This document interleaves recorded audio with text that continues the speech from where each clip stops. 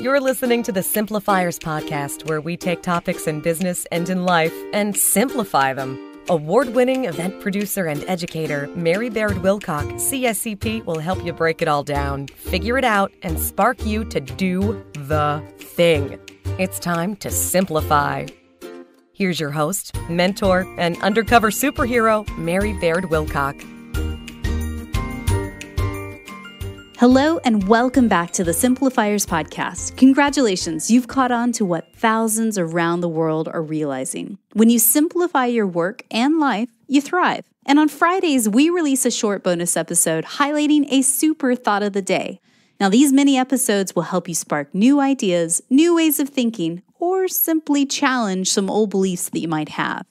And today, I want to talk about what to do when you're feeling utterly emotionally depleted and you just need a break. Woof. I mean, we've all been there before. Heck, you might be feeling it right now. The alarm clock goes off, you open your eyes and feel just as exhausted as when you went to sleep. Instantly, your brain starts to spin out of control, thinking about the slew of 80 billion things that lie ahead for you. People wanting you to do stuff. Emails waiting for answers, laundry that needs sorting, and a never-ending supply of tasks that just need to get done, like yesterday.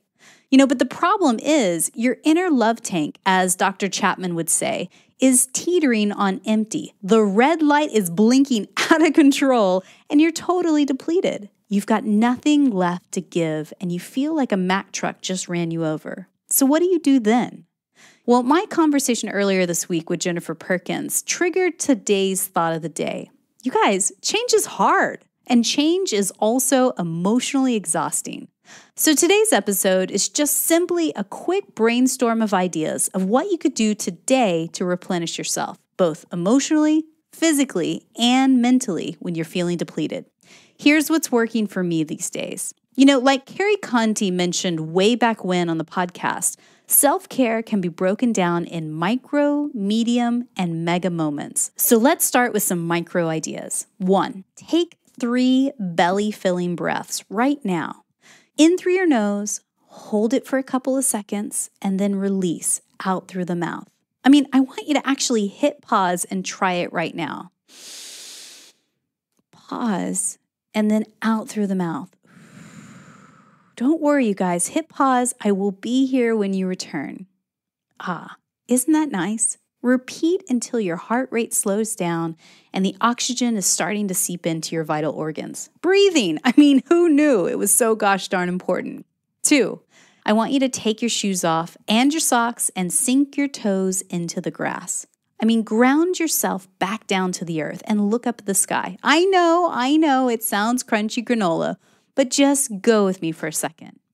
In that teeny tiny moment, you shift your attention off of all the swirling thoughts in your head, and you get back in touch with the sensation of your physical body and with Mother Nature. No, really, trust me, this stuff works. 3, pour yourself a big glass of crisp, cool water and then drink it. Filtered water is best, but really anything is good right now. Hydrating your body helps your brain work better and clear the fog. Plus, the more you pee, the more toxins you're removing from your body. Okay, so I'm no doctor, but this always makes me feel better. Okay, so let's talk about medium moments. I love these 3. 1, foot spas are the jam. Okay, so we don't have foot spas in Nottingham quite yet, but they can be found just about anywhere in the States. Okay, just imagine 60 minutes of getting a soothing, stress-relieving foot massage right now. I could totally be signed up for that. Yes, legit. You keep your clothes on for these types of reflexology massages, and they're always super affordable, like $35 for 60 minutes. And you can usually find a great one in your city with 5-star reviews on Yelp.com just by simply typing foot spa. 2, pedicures. Okay, so the next best thing to this is, of course, a spa pedicure. I'll be honest, the foot massage part is my favorite bit. And I try to close my eyes and savor every second of it. So get off your phone and just enjoy the moment. Get a gel pedicure, and then the color lasts for 2 to 3 weeks as well. So, okay, I can hear a couple of my friends saying, Mary, I'm not really into people touching my feet. Okay, that's fine, whatevs. Just try a hand massage or a spa manicure instead. 3, take the afternoon off from work. Okay, guys, don't forget, one of the perks of owning your own business is setting your own hours. So if your brain just isn't in it to win it today, take a look at your calendar and see if it's possible to carve out 4 hours just for yourself. If so, put your out-of-office notifications on in Slack and in Gmail, and then get the heck out of Dodge. Go sit on a park bench, take a walk around the city, binge listen to your favorite podcasts, and go see a movie. I don't know, whatever it takes to shake you out of this funk and to help you stop feeling so emotionally depleted. Okay, so let's talk about mega moments. These are the big ones. 1, book a retreat day.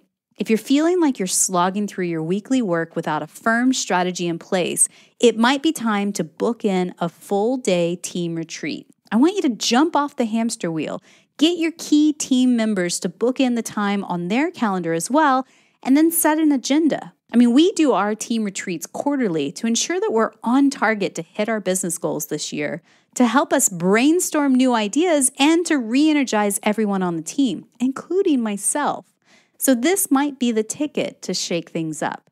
2, maybe it's time for a duvet day. This is basically like taking an entire day, staying in your pajamas, watching Netflix, and slowing your pace way down. Stay in bed today. Remember, this is only for one day, so don't get stuck here.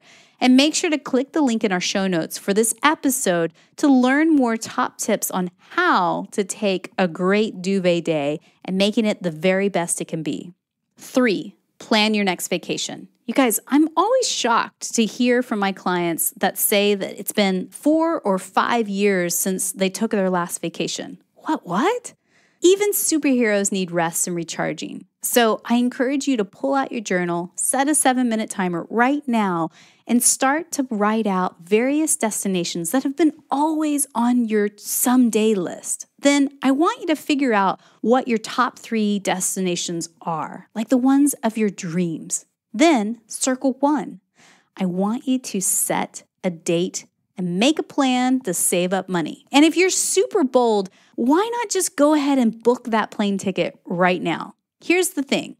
The sooner you've got a ticket purchased, the sooner this dream becomes a reality, which releases those feel-good hormones and endorphins in your brain. And it's a win-win if you ask me. And just one final whisper, just from me to you, dear friend, coming closer. You know, if you're feeling worn out and exhausted, there is no reason to fight it. No amount of energy drinks or triple soy lattes are going to give you the deep, soul-quenching nourishment and rest that your body and mind desires in this moment.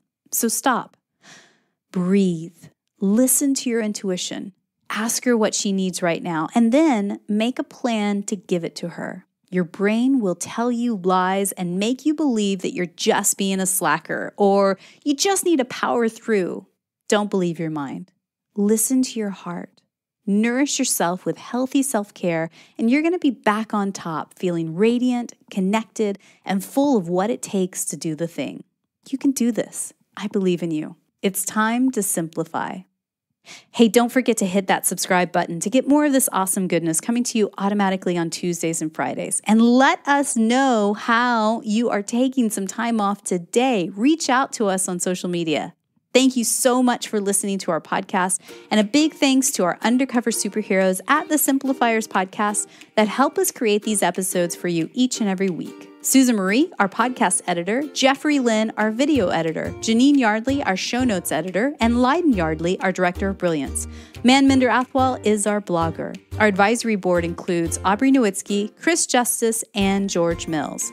And I'm your host, Mary Baird-Wilcock. Thank you so much for listening and telling your peeps about us. And as always, friends, keep things simple. Thanks for listening to the Simplifiers podcast. Find the show notes for this episode and all others at thesimplifierspodcast.com. Know someone in your life who needs to simplify? Be a hero and share our podcast with them. And we will see you here next time. As always, keep it simple.